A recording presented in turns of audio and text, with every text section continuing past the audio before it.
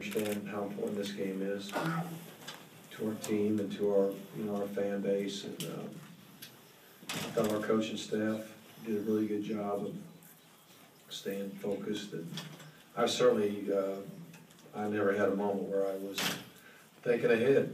I just know that's so dangerous. I've coached long enough to where I just I can't even let myself do that. So I knew I wasn't going to be a problem. But I just thought everybody did a super job of preparing. You know, I thought just about every one of our units played well. It was just a good day. Coach.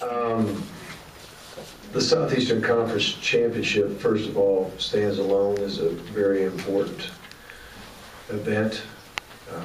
The chance to get back to Atlanta is fantastic, and to have a chance to win our league in any year is huge, and that means a lot to us. And what happens beyond that, of course, will be decided by the voters and all that kind of thing. But it does look like that the winner of the game, depending on what happens the rest of the day, if it is Alabama, then the winner's more than likely going to go play for the national championship. So that's something exciting to think about. But again, SEC championships are hard to come by. And bottom line is we're just excited about the opportunity to do that too. Mark, losing the toss today didn't kind of help you. You kind of made a statement with your offense right from the get-go and getting that kind of team down. Well, it is good if you score points early. Just 7 points first drive is nothing to get them out of their plan, but it was the beginning of trying to get them out of their plan. When you get a 2 or 3 touchdown lead, and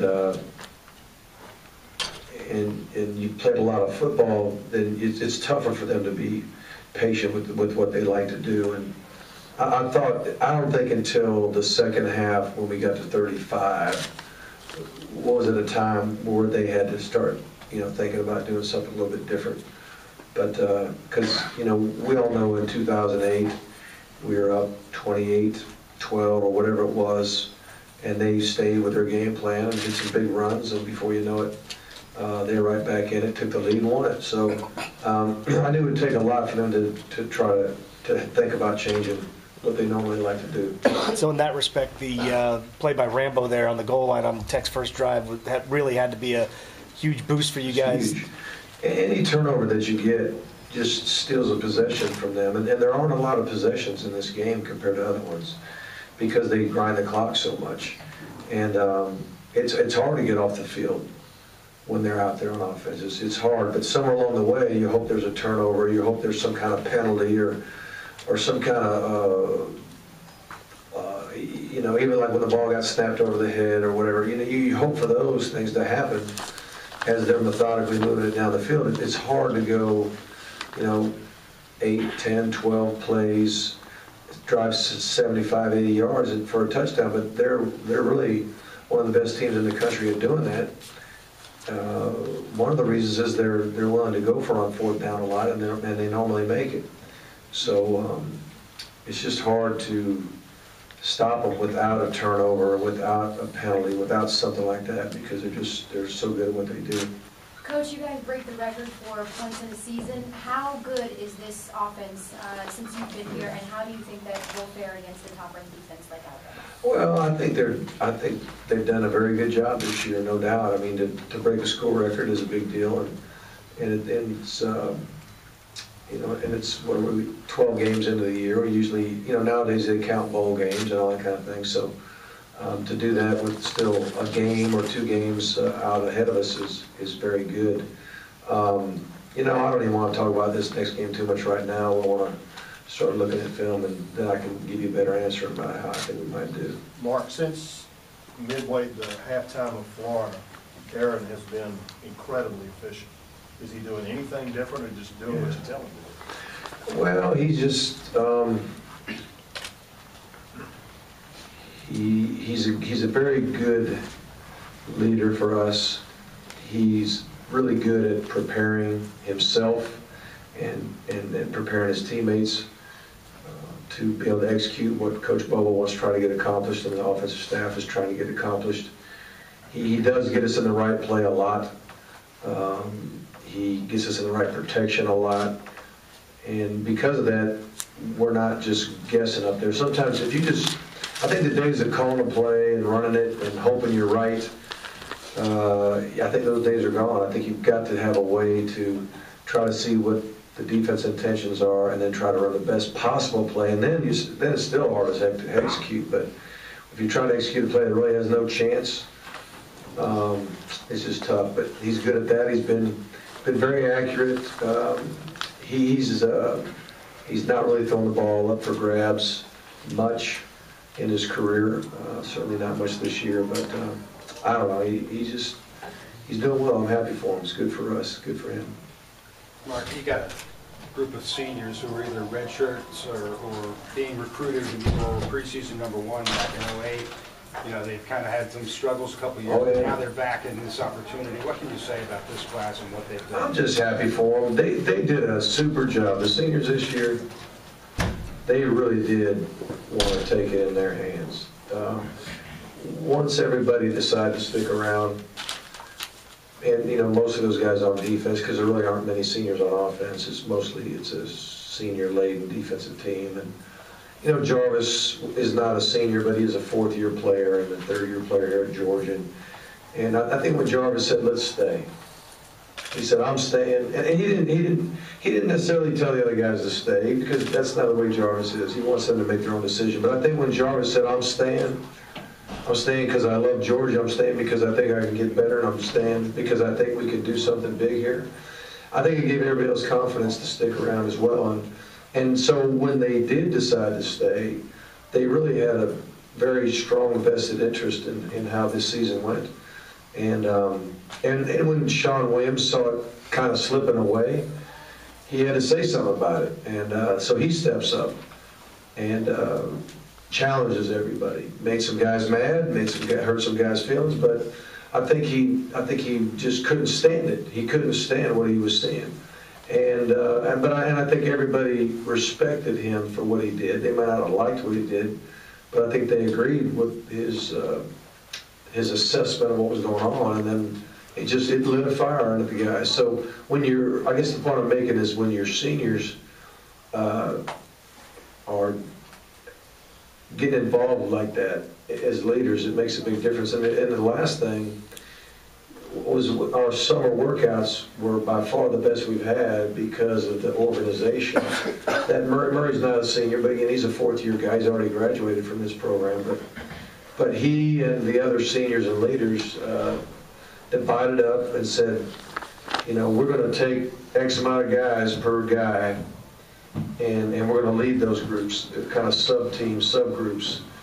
And we're going to hold everybody accountable to having the best summer workout we could possibly have. And made some good changes in the strength staff, and just everything kind of came together. But it was very player-driven type of a season, which is what we hope for as coaches, and just real proud of them. You talk a lot about, Coach, about being proud for the players getting a shot. What about you? You've come pretty close. I mean, isn't this what you're in the game for? Well, yeah, I enjoy it, but I enjoy watching them have fun, really. I mean, when we have victories, I enjoy watching them celebrate, you know. And I'll jump in there and have some fun with them, too. But, you know, I've lived through a couple of them, and I know it's a great time, and it's a lot of fun. But am I happy? Yeah, I'm happy. I'm excited about the future, but I really do enjoy these young guys and these other coaches maybe that I've never experienced before, get a chance to see what it's like. Mark, Alec Ogletree had career high 15 tackles. It must be special to have a linebacker like that with that foot speed to get out on those wide pitches and everything. Exactly. I mean, he's kind of just tailor-made for this type of a defense, and he can run sideline to sideline, and you got to have somebody who can do that to make those kind of hits. And of course, there was some up the gut that he got involved with as well, but a lot of the scheme is for our defensive ends to stop the dive, and not so much the middle linebacker. The middle linebacker was actually able to play a lot of the quarterback and pitch stuff, excuse me, and so for him to be able to fly like he can fly, it's just hard for them to get the edge. Early in the game, their speed sweeps, they're doing a good job of getting the edge. And a couple options, got some good yardage, but overall, Jarvis's speed, Ogletree's speed really was a huge factor. Mark, can you talk about the offense since the Florida game, just how explosive you guys have been? Okay, I'll do that. I think they've done great. I'm proud of them. Coach Bowles had a good plan week by week. And I don't know, we've got a tremendous camaraderie, not only with the offense, but with the defense as well. We've got coaches that really get along with each other, guys that just believe in each other and work well together. Our offensive and defensive coordinators get after each other in the spring and the fall, but once we're on the same team, they really, I think they admire each other as far as how diligent they are and what good coaches they are, and our players believe in them. So we just got a team that really is enjoying each other's company, and we're just working hard together. It's been good. Did you see this early in the season, that you'd be where you are today, that the team had that potential? Well, I saw that we had I knew we had the potential. I just didn't know if I was going to see it come to fruition. It was, especially defensively, we just started slow. We just were not playing with the edge that we're playing now.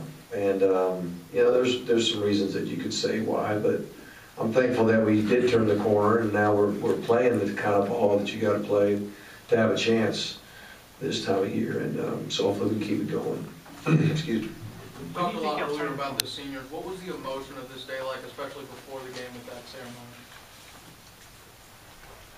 Well, quite frankly, it went too fast. I should have slowed down. We have a group of guys and we're trying to take pictures. It went too quick. And when we were done, I looked at the clock, we were still 7.5 minutes before the game. So we just went too fast. I went too fast through everybody, and I just apologize for that. I wish I'd have taken more time with each family. But I felt like in years past, sometimes it was a rushed event. We're trying to get the game started and all that kind of deal. And our gala, our senior awards banquet is a phenomenal event, and that's when we can really take time to honor these guys. But if I had to do it over again, I'd have taken about another 30 seconds per group, or another 15 seconds or whatever per family, because I feel like I rushed through it too much. But I think everybody enjoyed it. It is an emotional time. I think for the parents too, they're like, man, this is over already, because they usually have, a lot of times they have more fun than the players do, just enjoying their boys playing for the Dogs. And like I said before, once a dog, always a dog, but it's a little bit different once your son moves on. It's you don't get the free tickets anymore.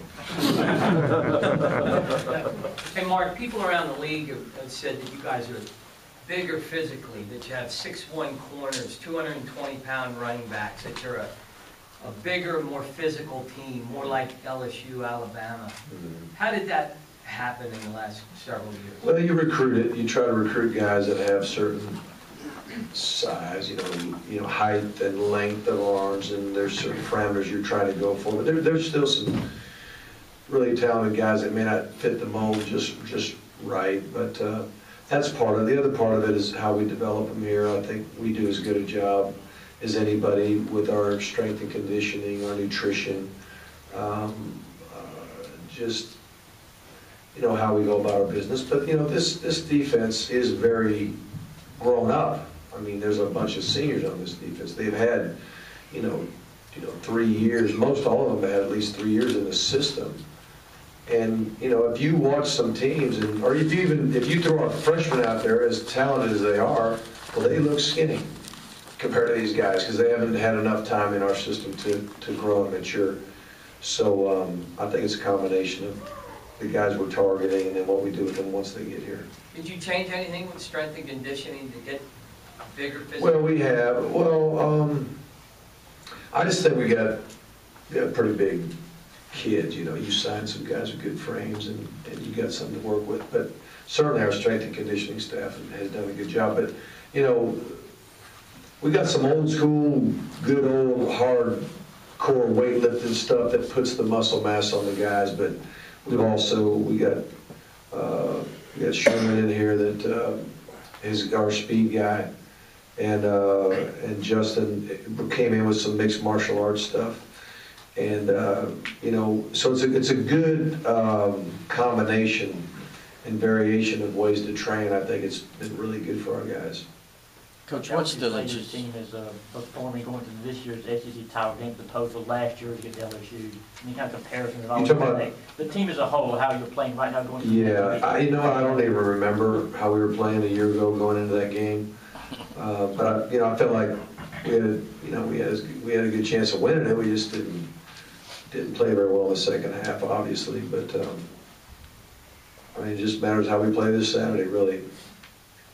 Just what I was just going to ask you, what are the logistics this week? Anything different in terms of preparation? Do you Really do every depends. effort to make it just the same? Well, we can't really do much different. It's a 20-hour rule. We're in class. You know, last week there was no class. You know, we had the ability to do really whatever we wanted to do with time, but we really can't vary much off of our system the way it's set up, because we feel like every minute is precious. Everything we do has a purpose, whether it's meeting or whether it's, you know, field time or weight room time. I mean, the countable minutes are all accounted for, and we think every single one of them is very important. So I don't even know what we can do to change it.